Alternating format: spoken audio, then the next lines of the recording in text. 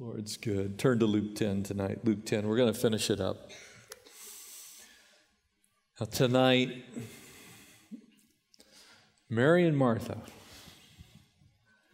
And I have a little bit of a trick question here. Which one are you?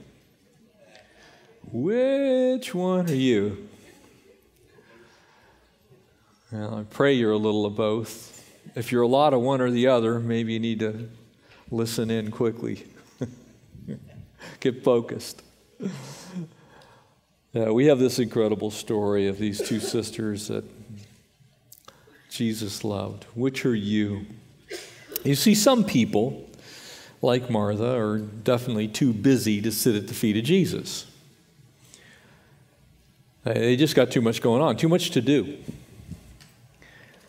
They have a tough time focusing in on worship. They worry too much about stuff. Tonight, as we dig in at verse 38 here in Luke 10, we'll finish up the chapter.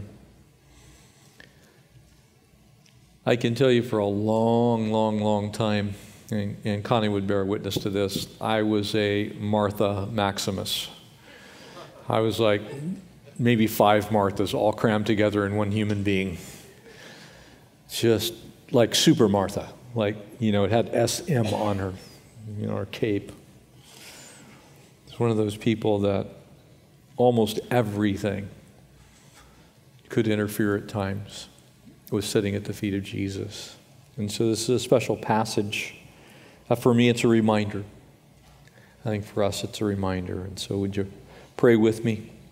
Father, thank you for this beautiful picture of these two sisters who obviously loved you, who were your friends.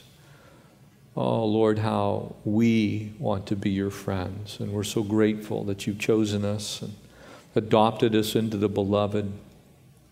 Lord, that you would condescend to come to this earth and select us out of this world, Lord. We're amazed by that. This family that also included Lazarus, this place that you always stopped at.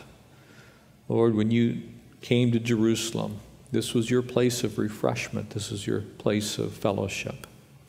And we pray tonight that we would just learn and glean and grow, be encouraged and strengthened and built up. So grateful for your people to come out tonight, and pray that you'd bless each one that's here with a special blessing. Fill us with your Spirit and anoint us to receive. We pray in Jesus' name. Amen. In verse 38 here in Luke 10, and now it happened as they went that he entered a certain village, and a certain woman named Martha welcomed him to her house. And she and her sister called Mary, who also sat at Jesus' feet and heard his word. But Martha was distracted by much serving, and she approached him and said, Lord, do you not care that my sister has left me to serve alone? And therefore, tell her to help me. I mean, come on.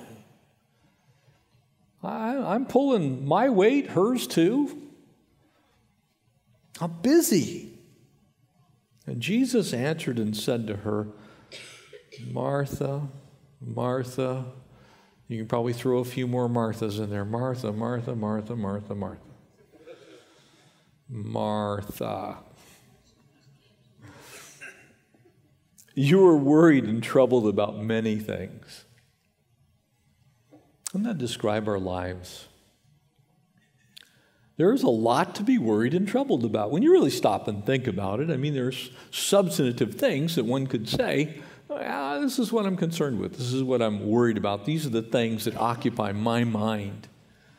And very often, they would be really good things. And you could throw name tags on them. Well, I'm worried about my job. I'm worried about taking care of my family. I'm worried about mowing the lawn. I'm worried that my dogs ran away. I'm just worried about my kids. I'm worried about school. I'm just worried. I'm concerned. And they're all legitimate concerns or things that I should actually occupy my time with. Martha, you're worried about and troubled about many things. But one thing is needed. One thing.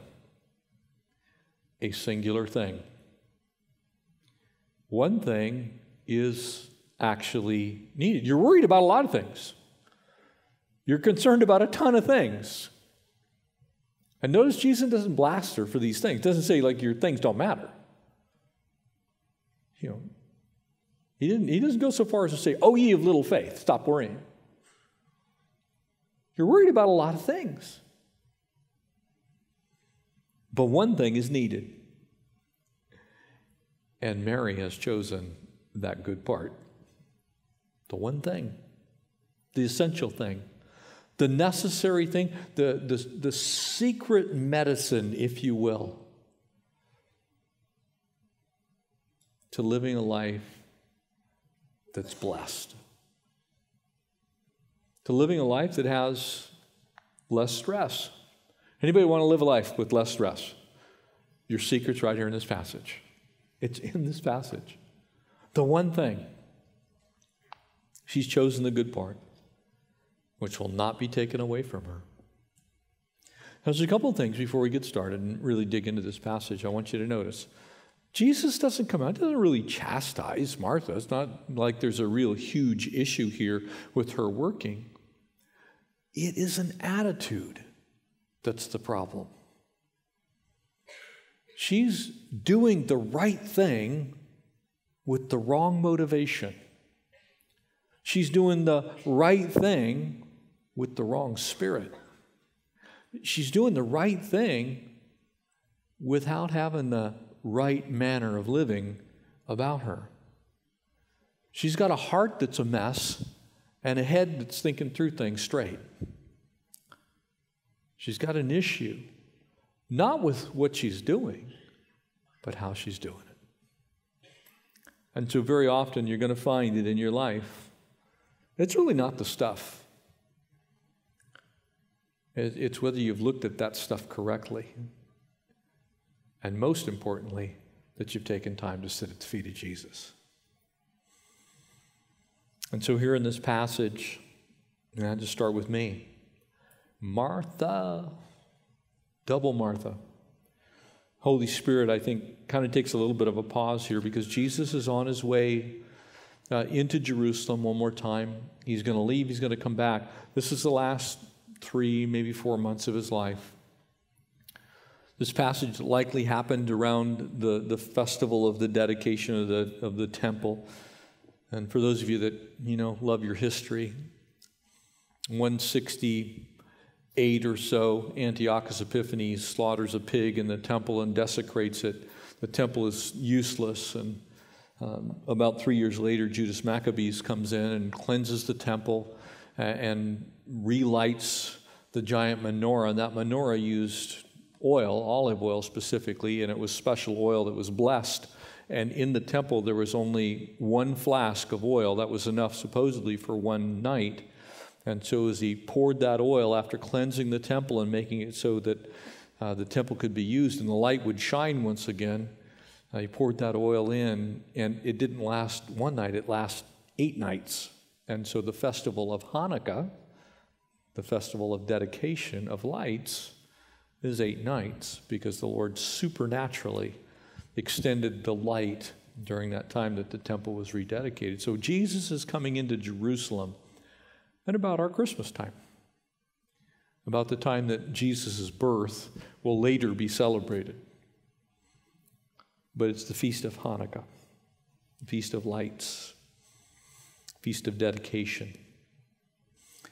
And so he comes into this city, and if you look at Jerusalem, this map's maybe a little hard to see, but when you travel into Jerusalem, the Temple Mount's almost dead in the middle of that. It's kind of that white box you can see outlined by red. But Bethany would be about 1.5 miles away. It would be on the road heading towards Jericho, but down the canyon, and it would wrap around behind the Mount of Olives. And there's not a whole lot of distance, less than 20 miles between there and the Dead Sea, and it's kind of a way station, if you will, on the way into Jerusalem on the east side of the Mount of Olives. And as you travel there today, If you're up on the top of the Mount of Olives, and you would see, looking back now, you'd see the Dome of the Rock Mosque, and you would have a very different view because it's completely covered in Jewish graves, in tombstones, and the whole side of that, the western side of the Mount of Olives, would be a place that's just a giant cemetery. But in Jesus' day, there's a small road that transected that part of the Mount of Olives. There are olive groves all over the Mount of Olives. If you travel and you go to what is believed to be the Garden of Gethsemane, it's also along that road. It's along what now is called the Palm Sunday Road. And so there you would find Jesus. Normally in the late afternoon, we find him out on the Mount of Olives all the time. But before he would get there, he actually came to his friend's house. Present-day Bethany actually has a house that they call the house of Mary and Martha, and it really is about 2,000 years old, they believe. So it was a place that Jesus rested.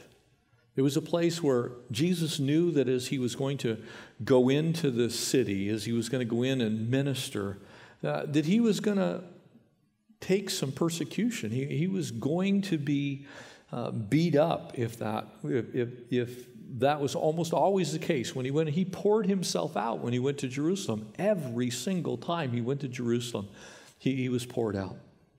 He spent time teaching on the southern steps. He ministered in and around the Temple Mount, and then he would withdraw. He'd go back to the Mount of Olives, and sometimes we find him at this home because these were his friends. These were people that he knew, people that he loved. And there's several things we can draw from this passage. And one of them is, even Jesus needed friends. Sometimes we think of Jesus as God. And very often we dehumanize Jesus. But Jesus was also fully man. He wept, he got tired, he was hungry, he got sweaty, he was in need of refreshment. And this was a place where Jesus had come to be refreshed before he was going to go into the city of Jerusalem. And we can see what happens when you don't take time to sit at the feet of Jesus. You can actually kind of suck the joy out of the room. And you can be used at times to quench the Spirit. On one side of the Mount of Olives was Jerusalem. On the other side was a road that led down to a little village called Tekoa. And Tekoa, if you remember your minor prophets, the prophet Amos was from that city, the gatherer of sycamore figs, the guy that would wander around. And when you traveled to Israel, one of the things that you quickly notice is as you descend from Jerusalem, which sits at 2,500 to 2,800 feet, depending on which mountaintop you're sitting on, and you descend down some nearly 1,400 feet below sea level when you get to the Dead Sea. You're dropping down 4,000 feet and several climate zones and a whole bunch of heat, and it is just a dry, dusty road to travel. And so Jesus has come up that way. He's come from the Jordan Valley, which is the end of the African Rift Valley. And as he travels up, he's thinking, great, I'm going to get with my friends and I'm going to enjoy a home-cooked meal. Now, for those of you that have traveled and you've been away from home, one of the things, it doesn't matter how good restaurants are. After a while, like when we traveled, we're in Israel just a few months ago. When you travel, it's huge buffets every day. I mean, you can gain like 800 pounds. And they're gigantic, and there's everything you can think of, and you're sitting there and you're looking at it. But by the time you get done, if you're like to the place, I don't want to ever see another falafel. No more Mediterranean buffet. I'm sick of that good, healthy food. I want some fried chicken. You want good, home-cooked fried chicken.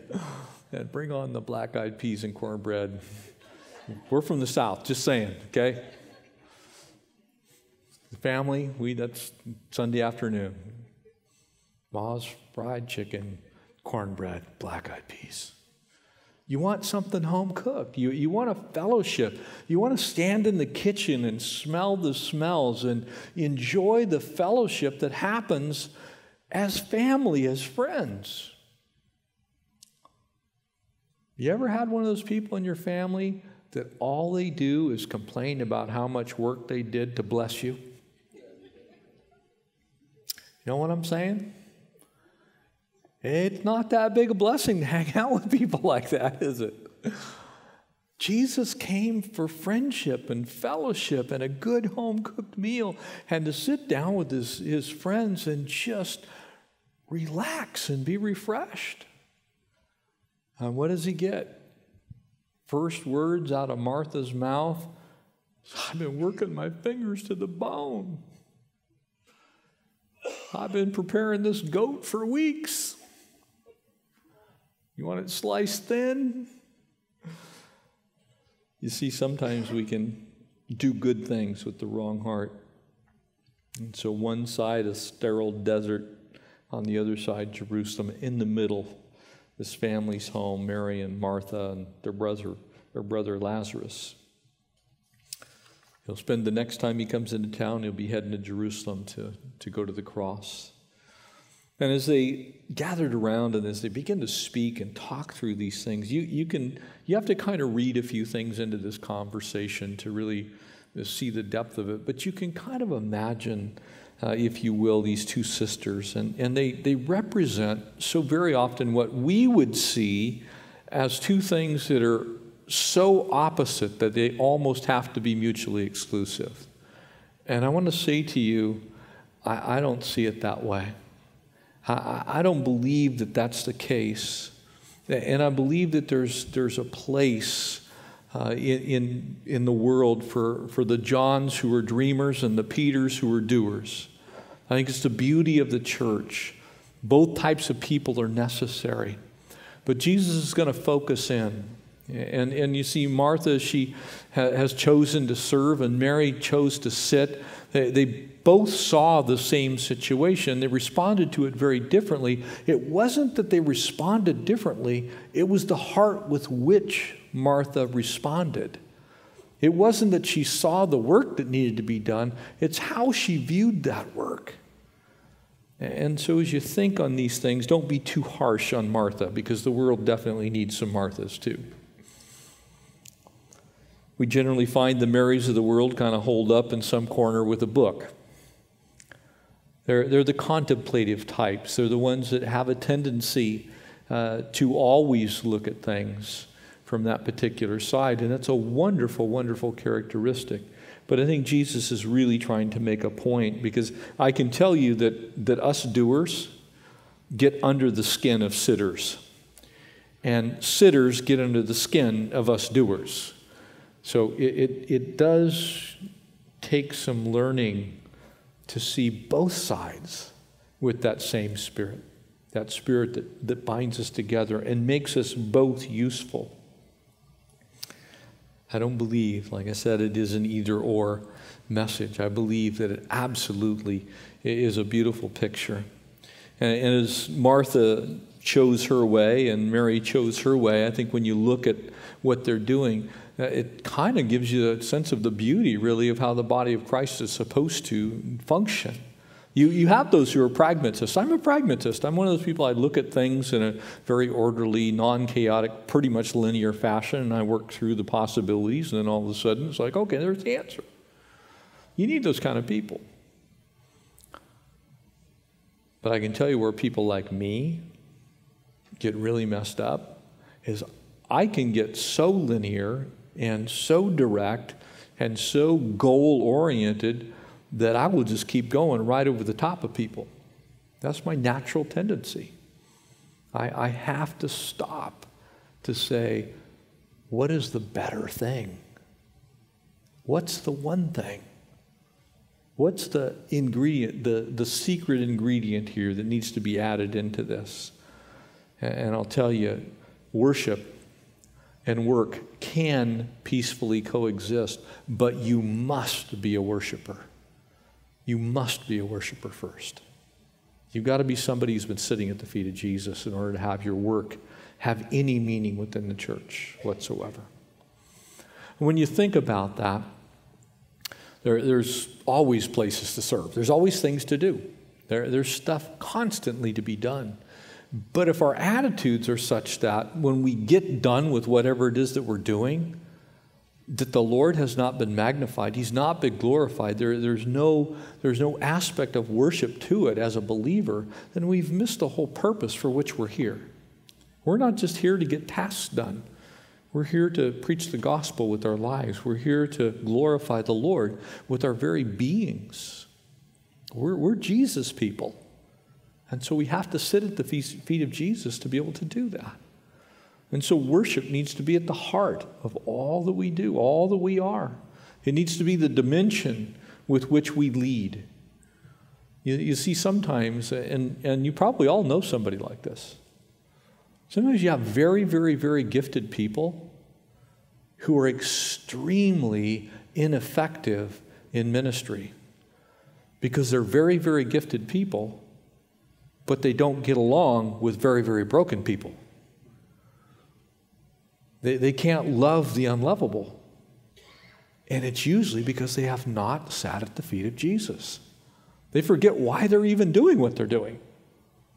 They just see it like I used to see things, very linearly. It's just like, that's the goal, that's the path, we'll go that way. In the meantime, all the bodies that are in the way just kind of scatter. Worshipers definitely need to work hard, but it's most important that we worship God. And I do believe the Lord here in this passage is very definitely putting an emphasis on that one dimension. Because it's easier to be like a Martha than it is like a Mary. It's easier, especially in our Western culture. In our culture here in LA, it's easy to be a Martha because there's always stuff to do. It's very difficult at times to sit at the feet of Jesus. Interesting little fact for you. All kinds of different polls have been taken and questionnaires filled out. But there are two things in the life of most pastors that they will tell you are their two weaknesses. You want to take a guess what they are? Devotional life and prayer. Those two things, you have to be quiet before the Lord. You've got to sit at the feet of Jesus. To have a personal devotional life where you're receiving from the Spirit of God. You're sitting at the feet of Jesus. I just want to hear what you have to say, Lord. And I just want to talk back to you. That's what prayer is. I want to ask of you and talk with you and have you communicate in my life. And so it doesn't matter who you are. I think we're all prone to be more like Mary and less like Martha. Successful people are very much prone, and in fact so much so that they oftentimes feel like they really don't need to sit at the feet of Jesus. I'm too busy doing work. I've had to let a handful of church staff find another way to take care of their family because they couldn't learn this lesson. They were good at what they were doing, but they were terrible at how they did it.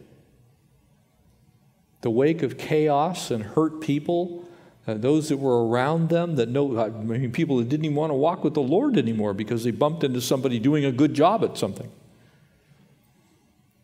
We need to make sure that we're taking time to sit at the feet of Jesus. And there's a secret to this, and it's really found in a couple of very small words. It's a contrast between two believers, both who love the Lord, that we see here. But notice here that one was occupied for Christ, and the other was occupied with Christ. Those are two very different things. They can be joined together with the right heart, but you can be occupied for Christ and actually do things without a Christ-like heart and without a Christ-like attitude. You can just simply be busy, and we call that professional ministry. There are people who are professionals in ministry. They're very good at doing certain tasks and goals. They're occupied. They can be occupied simply for the Lord, but they're not occupied vertically with the Lord. They're occupied horizontally for the Lord. In other words, there's stuff to be done, but they're not occupied with the Lord. He's not their focus. He's not their goal. They're really not trying to hear His voice. They're simply trying to do some tasks and get some stuff done. Service Service should never be a substitute for devotion to the Lord. When it becomes service ahead of devotion, then you lose the heart of Christ. You lose the purpose for which we even minister in the first place. And so service, work, should not be a substitute for devotion, which is our worship. Where we focus our worship, that's who our God is. And if you're focusing your worship on work, then your God's actually tasks. And that's where Martha was. She was saying, look, I worship my work. She was the world's first workaholic listed in Scripture. She worshiped what she did. And so that became most important. Here, the King of Kings, the Lord of Lords, has come into her home, and she's saying, look, I got meat to slice. I mean, the pitas are not cooked yet. Somebody needs to go get some water. And nowhere in this passage do we find Jesus dissatisfied with anything in his surroundings. It's not like he's bossing everybody. You know, Jesus comes in, look, I'm King of Kings, Lord of Lords. Could you kind of take care of me? No matter what would have been put in front of Jesus, he would have been okay with it, if there was a right heart behind it. We need to have that vertical fellowship, which is our worship. Vertical fellowship is worship. Vertical fellowship. In other words, we can fellowship with each other. That's horizontal. But vertical fellowship, our close-knit communion with the Lord, that's our worship. That's where we want to be. We want to be sitting so that we can look up and see his face. And it doesn't mean that we can't perform tasks and do things in the kingdom and for the Lord and still worship at the same time. Of course we can do that. But if we're only seeking to accomplish tasks and we forget that vertical element, that I'm doing this not so that I can gain God's approval, not so I can get the stuff done, but because I'm so occupied with Christ, I want to do these things. I still want to sit at his feet. Lord, I want to finish this task because I want to spend time with you. Not I want to finish this task so I can finish out my day so I don't have to spend time with you. Charles Wesley wrote one of his hymns. One of the stanzas of it says, "Faithful to my Lord's commands, still I would choose the better part, to serve with careful Martha's hands and Mary's loving heart." You want to be careful with your hands. You want to let God use your hands, of course. But you want to have Mary's heart. Mary was feeding on the Word of God. At that sense, she was sitting at the feet of Jesus. And I love this picture of her. You see, as Matthew would remind us there in chapter 4, Jesus speaking, he says, look, man shall not live by bread alone. Look, man doesn't live by all the stuff that you do. Man doesn't live by the bread that you pull out of the oven, but by every word that proceeds out of the mouth of God. And so Jesus himself was saying, look, there's a place for eating, there's a place for food, there's a place for the stuff in your life, but the better part is the bread of life. To feast on Jesus in that sense. Jeremiah 15 says, your words are found, and I ate them, and your words became a part for me of joy and a delight to my heart. The words of the Lord, when you sit at Jesus' feet, you get to take in things that you are going to miss if you don't sit at Jesus' feet. It's that simple. And too many Christians spend their whole existence as believers without taking time to sit at the feet of Jesus. One of the things that we fight in a church this size is becoming completely institutionalized. Because there's a lot of stuff that needs to get done to do church. 3 services on Sunday morning, thousands of people coming and going, and Sunday school classes and all this stuff, and just the janitorial things and making sure the car, all that stuff could just occupy your time. At the end of the day, you could almost do it as a job. It'd be a Christian job. It'd be a ministry job, if you want to, but it'd be a job. And yet the Lord wants us to sit at his feet and learn of him. One of the things that you all should know is our whole staff here goes through the Bible every year. Every year. We sit down and we read through the Bible. And we sit at Jesus' feet. We discuss the Word of God. We don't just sit around and teach each other. So if you have that impression that we all sit around, studying, no, we actually sit at the feet of Jesus. Challenge each other, encourage each other, strengthen each other, build each other up. Because we need to do that. We need to sit at the feet of Jesus.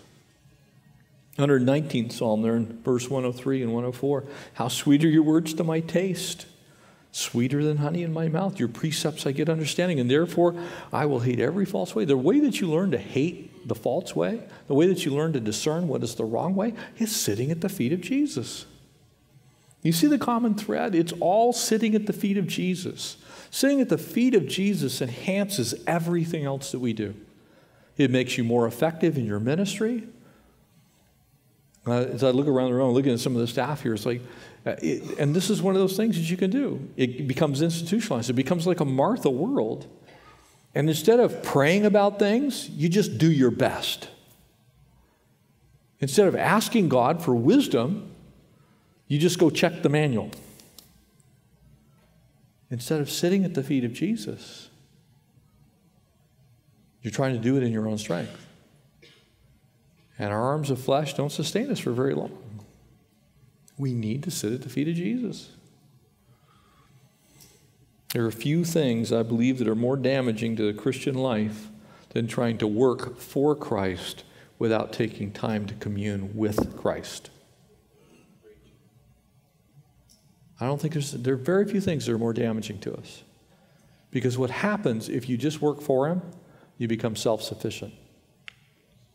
You start to rest and trust in yourself and not in the Lord. You're not going needy. It's like, Lord, speak to me. Tell me something new. And in that sense, there's kind of a crazy thing that goes on here. And it took me a long time to see this in Martha's life. Martha's saying that she needs help, but she actually wearied herself. She was so busy and so consumed with herself that what she was doing became a burden to her. That's why it was painful for her. Because she was so consumed with getting it done herself that she forgot it wasn't all on her.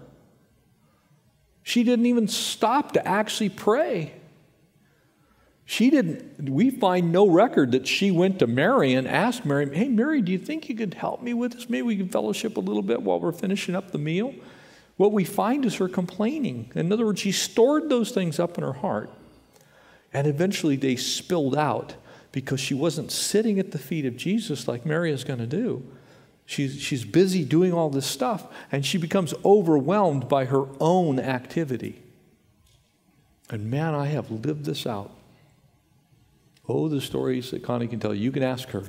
She can just share with you all the times when you just worry and fret and you concern yourself, and then you realize, oh, that's right, I forgot to sit at the feet of Jesus today. I had a great plan for how I was going to fail. And I see some of you have done that. You worry yourself into a frenzy and you realize you haven't actually talked to God about it. You didn't sit at the feet of Jesus. Whenever we criticize others, we pity ourselves. We feel like we're overworked. I'm going to tell you, it's time to examine your own life. Are you spending enough time at the feet of Jesus? And perhaps in all of that busy work, instead of being grafted into the vine, here's the cool thing about the vine. If you're grafted into the vine, you don't need to do a thing but be a healthy branch. Amen? You'll bear fruit automatically. That's what will happen because you're part of the vine. You don't see grapevines out there, jockeying for position, bashing each other around, trashing each other. It's like, you rotten, lazy vine. Why don't you get on another part of the trellis? Doesn't happen. The natural outgrowth of you being grafted into the vine and resting and trusting in Jesus is you're going to bear fruit. You'll be productive because you're going to have what you need and you're going to produce what you're supposed to produce. The Lord will see to that. It's that beautiful picture that we have there in John 15. Look, and if we're in Him, if we abide in Him, we just stay with Jesus. We set up our dwelling place in him. You're going to bear fruit. And notice it says, or in John 15:5, apart from him, apart from me, Jesus says, you can do nothing anyway. So I would say it's a good thing to sit at the feet of Jesus and wait for him to work in our lives. Martha's problem wasn't that she had too much work to do, that she allowed her work to distract her from sitting at the feet of Jesus. It isn't that she was totally overwhelmed. She just allowed it to distract her to where she no longer sat at the feet. And in that, she was serving two masters. That's what happened. You got the master of the work side is like, you still got stuff to do. And Jesus is saying, what I'd like you to do is come sit down with Mary and sit at my feet. And then maybe I'll send a few people to come help you with that stuff. It boils down to three things. You see, if serving Christ makes us difficult to live with, if it makes us ornery, maybe we need to adjust a few things, like our priorities. Maybe we need to adjust our priorities. Maybe the Lord is no longer first. Maybe he's second or third or fifth or 10th. But maybe just adjust your priorities a little bit. Perhaps it's a perspective issue. You see, a perspective is your viewpoint, right? When we say perspective, like when you go out on you go around on PV and you go out to, maybe Point Furman, or you're out there someplace and you're standing on the coast, your perspective then is you're above the ocean looking out over the ocean and you can see everything that's happening out there in the channel between there and Catalina, right? Your perspective is there. But when you're down in the water, you don't have that same perspective, right? You're like, help, I'm drowning. You can see everything when you're up on that bluff looking out. But you cannot see the same thing when you're in the water. The only thing that can help you get that perspective is you get out of the situation that you're currently in and you go someplace to where you can see more clearly. In other words, you get that divine viewpoint. You go to where the Lord is. You get his view of things. Sometimes we just need to adjust our viewpoint. That's our perspective. And sometimes it's a performance issue. To him who knows to do good and does not do it, to him it is sin, right? So sometimes it's just a performance issue. Look, we already know, and I sometimes wonder if Martha already had this conversation, because Jesus kind of calls her out a little bit here. Maybe she was known as somebody who kind of needed to have her performance adjusted a little bit. You got to put it into practice. When Jesus says sit at his feet, people come to me all the time and they'll say, my life's a mess. And I'll ask them, well, how's your devotional life? Well, I don't have time. You just identified the problem. You identified the problem. That's a priority issue, that's a perspective issue, and it will turn into a performance issue. Only you can do something about that. Got to take time to sit at the feet of Jesus. Some interesting things about Mary of Bethany. Every time we see her in Scripture, she's at the same place. She's sitting at the feet of Jesus. Now, some people will say, wow, she's no earthly good. She's heavenly minded, all right, but she's no earthly good. But she's sitting at the feet of Jesus. She sat and listened to his word. She fell at his feet, shared her woes, her concerns. And then she came to his feet and poured out her worship on them. So every time we find her, she's sitting at the feet of Jesus. Now I want you to notice something in those three passages, Luke 10, John 11, John 12. In those three passages, they're not the same situation. They're very different situations. And yet every situation we find her at the feet of Jesus first. And the crazy thing in all those situations, we don't find that she failed in any one of those. We don't find her being a complete failure in life. It's not like sitting at the feet of Jesus caused her to be less than she was set out to be by the Lord. And in fact, it enhanced her relationship with God and with others, to the point that she could share her woes and she could share her worship and she could share in the word that the Lord was speaking to her. And so Mary and Martha sometimes are contrasted, and I think wrongly. I don't think they're opposites in that sense. I think they're complementary. I believe that we need to be a little bit of a worker and a whole lot of a worshiper. I think the Lord has put within us a great desire to accomplish wonderful things.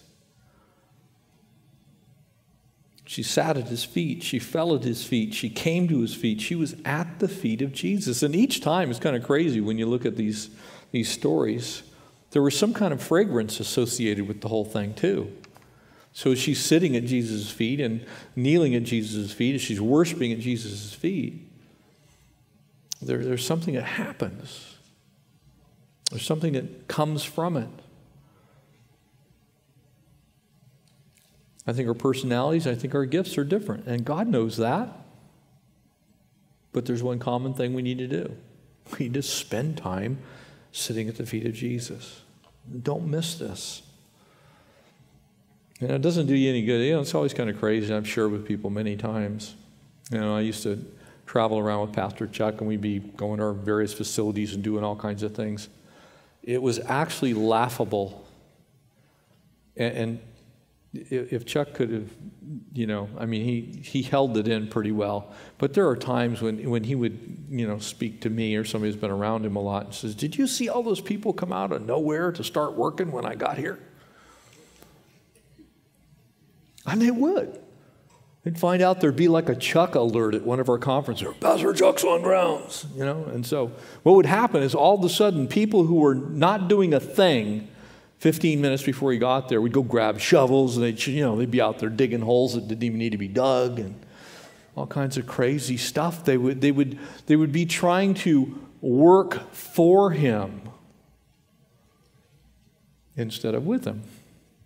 And the same is true for the Lord.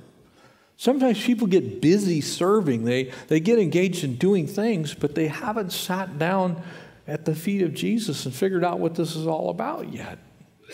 So get the first thing first. Martha's situation, she received Jesus into her home and then neglected the very person that she received into her home. That's the crazy thing. That's what being a workaholic can do, even if it's a ministry workaholic. I've talked to people who, they're very gifted people, but nobody wants to be around them. Nobody wants to be anywhere near them because they're always seemingly irritated with the people that they're supposed to try and bless. You really don't want children's ministry people that hate children. It's not a great recipe for success. These rotten, stinking kids. Did you know that kids make diapers? Well, yeah, that's what they do. We're supposed to be lovers of men's souls, and you learn to do that by sitting at the feet of Jesus. You don't learn that by picking and choosing the things that you want to do in ministry. Ministry's dirty sometimes. You need to be a lover of people. It's not what we do for the Lord, it's what we do with the Lord that matters. It's a matter of balance. Martha felt neglected after Mary left the kitchen, I'm imagining. But when you really think about it, Mary actually did care. It wasn't like she was abandoning her. "Well, I'm not going to be your sister anymore." Didn't happen. She just knew that she had a rare opportunity to sit down and be still and listen to the Lord. And she seized it. You need to learn to be wise to that reality in your life, because there's a great place for both our duty and our devotion to cohabitate within our lives. And the Lord can do both those things. And it's so important that you learn that balance, because the Lord really does love doers too. But he loves doers that do things with the right heart. because it brings him glory and honor and praise, not doers that get things done at the expense of others. Busy in that sense is not necessarily blessed. If you're going to be a worker, you need to first be a worshiper if you're going to be a worker in the kingdom. And so, make sure that we understand that what we do with Christ is the most important thing, not for him, but with him. Those things that we can say, we actually have the heart of God in this. We know what it's like to sit down at the feet of Jesus and just spend some time with him. That your devotional life pours over into your work life. Because here's what happens when you do that. If you'll allow that devotional love for the Lord to affect your life, it will affect your work life. You'll become more gentle and kind and tender. You'll also become more productive and wise. You'll learn to exercise discernment. You'll save yourself all kinds of time. I often wonder exactly how quickly those tasks that Martha had to get done would have gotten done had she actually sat at the feet of Jesus and sought his face and said, what's important? You see, the Lord wasn't looking for a 5-course meal. He probably would have been just fine with a sandwich. But she was so convinced of her own path without seeking his will that she created some of the very work that she was complaining about. Don't create work for yourself by not sitting at the feet of Jesus. Because it's pretty crazy what you can get yourself into that the Lord will eventually have to get you out of. You have to be careful not to be too much like Martha, busy but not blessed. But we do need to be like the 70 in this chapter. And if you read back through and reread this entire chapter, the 70 were sent out. And in that sense, we're ambassadors for the Lord. You can't be a good ambassador if you don't represent the one who sent you. Jesus loves people and cares about them deeply. He's concerned with everything in their life, including their workload. But he has a right priority in all things. Like the Good Samaritan, we are neighbors to everybody, including our family, our spouses, our children. You know, sometimes we pull these relationships that Scripture talks about as the body of Christ, we yank them out and say, okay, well, because this person is my wife or my husband, that these things don't apply. Or this is my son or my daughter, and so I don't have to be gentle and kind and peaceable. Because I'm dad, I can do whatever I want. No, that's not what it says.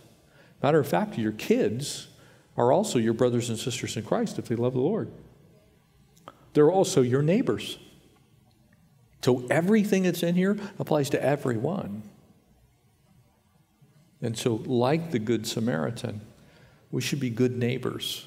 You get that from sitting at the feet of Jesus. And like the sisters, we need to be good worshipers. And so I pray